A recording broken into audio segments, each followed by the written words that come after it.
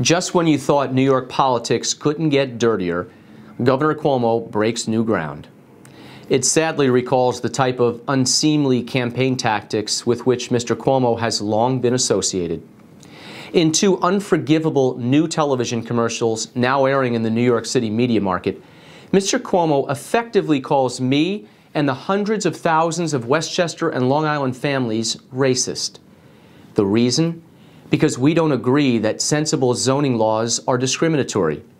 Mr. Cuomo's ads viciously attacks us for defending our communities against arbitrary federal interference and the insane property tax hikes that would come with it. How dare you throw out the race card when you know it doesn't apply? Have you no shame? Westchester and Long Island communities aren't racist, Governor. Westchester is the fourth most diverse county in New York State, tied with Manhattan. But you should know that. You live in one of those neighborhoods the federal government is attacking. If you really think it discriminates, why did you move there? Why do you live there now? And why didn't you say anything about this before I was challenging you for governor?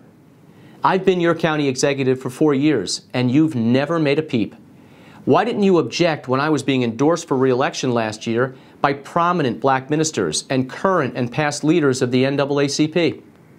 Last week, you sent Al Sharpton to Westchester to stir up discontent, but you can't hide behind surrogates.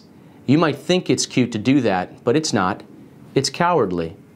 If you've got something to say to me and the people of 31 Westchester communities and Oyster Bay and Nassau County, then say it to us directly. If you've got an accusation to make it directly. How about standing behind your attacks by publicly debating the issue, if you have the courage to? How about next week? I'll defend the communities you are debasing, and you can defend the bureaucrats at HUD, the agency you used to lead, and the charges you make in your ads. We can even hold it in Chappaqua, where you live, to make things convenient for you. So what do you say, Governor? Do you want to stand by your charges of racism by debating them openly and honestly in a public forum? Or do you want to throw out false and inflammatory television ads and then hide? It's up to you, Andrew. What's it going to be?